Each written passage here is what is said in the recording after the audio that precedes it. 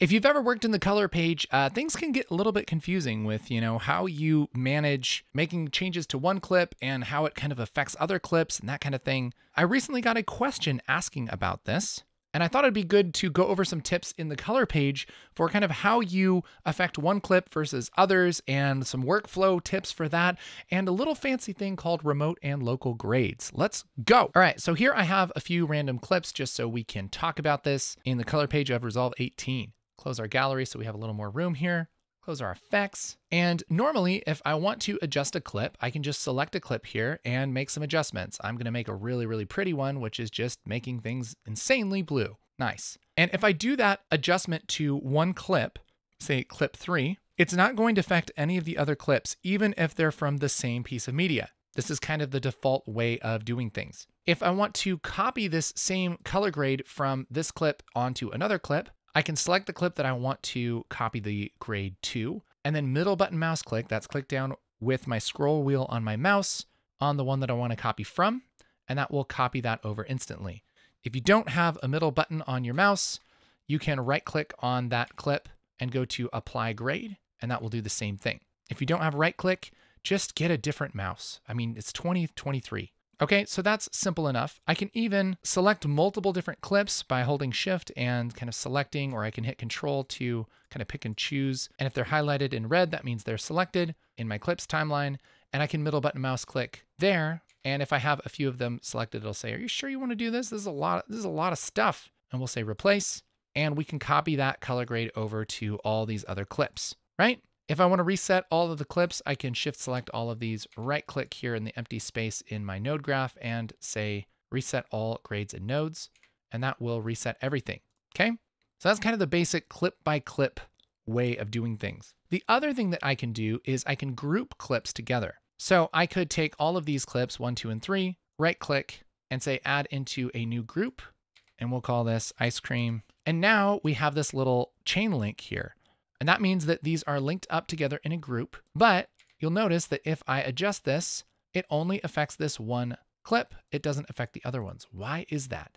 The reason is because we don't have our group settings selected. Just go ahead and reset this. Up here in the nodes, in the upper right, where it says clip here, this means that I have the clip nodes selected.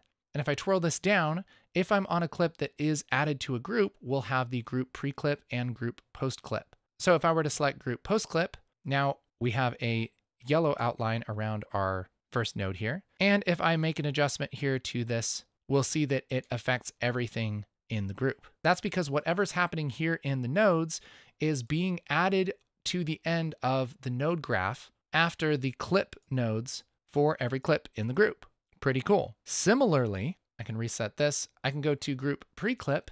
And this is the same story, except for it's added before the clips. So if we wanted to do something like add some color management or whatever, I'll just kind of add something here. Then this is going to change the input image before our clip. So what we are working with is an image that looks like this at the very start of our clip nodes. So then we do our clip stuff. So maybe we'll increase the contrast here, that kind of thing. And then we can go to our group post clip and push that contrast even more, and do our color grade. Now, you'll notice that this clip and this clip looks different, even though they're in the same group.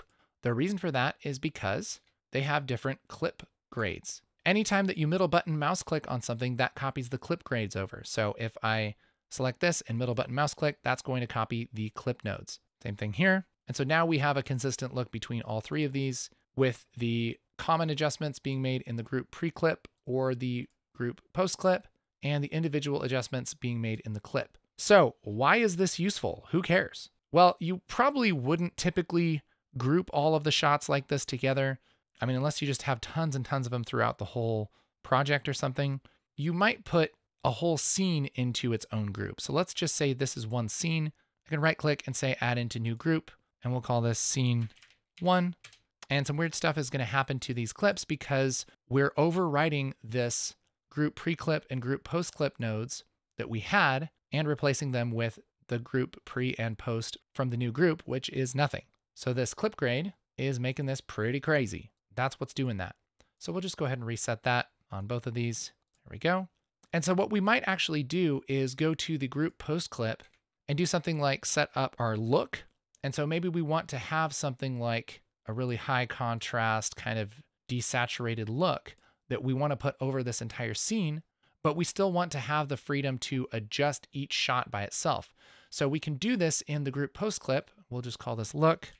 And then if we switch back over to clip, we can go through all of the clips and we can adjust these by themselves. Like this one needs some more contrast, needs a little bit of adjustment. And we can play with these individually to make sure that they kind of match each other, right? And so now we have this whole scene feeling like it belongs together, and we didn't have to copy and paste this look that's on our group post clip because it's applied to everything in the group.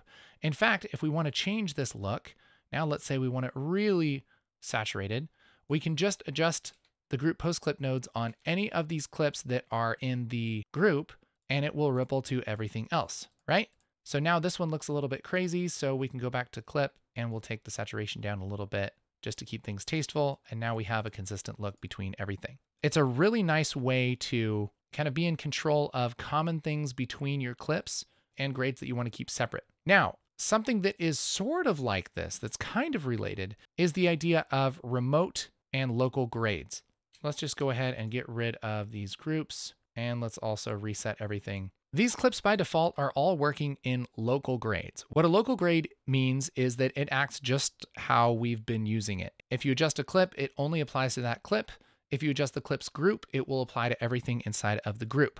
But we can switch this to something called a remote grade. And now we see these little pink icons here, which means that these are remote. And any adjustments that we make to this clip, let's say we just want this really green, that is going to apply to anything that uses the same source clip. It's sort of linking it to the original camera footage, which is really great. You know, if you just have a couple of clips and the lighting isn't changing or anything like that, you're going to have the same grade on every single clip. That's a great way to do it. This is also really cool if you have multiple timelines. So let's say we have timeline 1, and let's go ahead and duplicate this timeline. We'll call this timeline 2. I'll open this up, go into color, and I'll move things around just so that we can see it's a little different.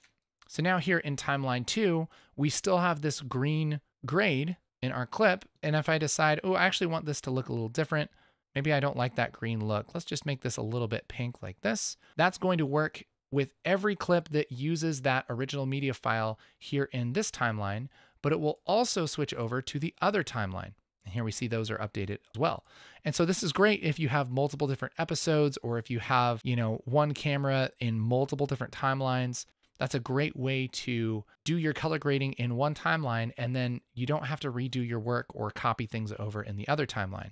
In fact, if you just have like multiple different versions of the same edit, maybe for social media, you know, you have a timeline for Instagram, you have a timeline for YouTube or whatever, you can do your color grade just once with these remote grades, and they'll also show up here in our other timeline. Very, very cool. This is honestly something that I haven't used a whole lot, but man, it makes your life easy if you know what it is and you know how to do it. So again, maybe this shot, I want to maybe tone that a little bit cooler.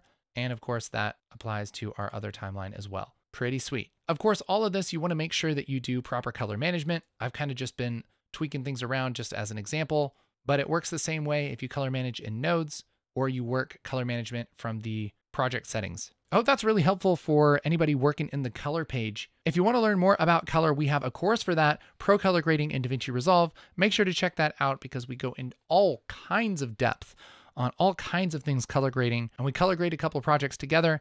It's just a good time. You know what I'm saying? And I had a good time today too, and I hope that you had a good time. And together, we'll have good times.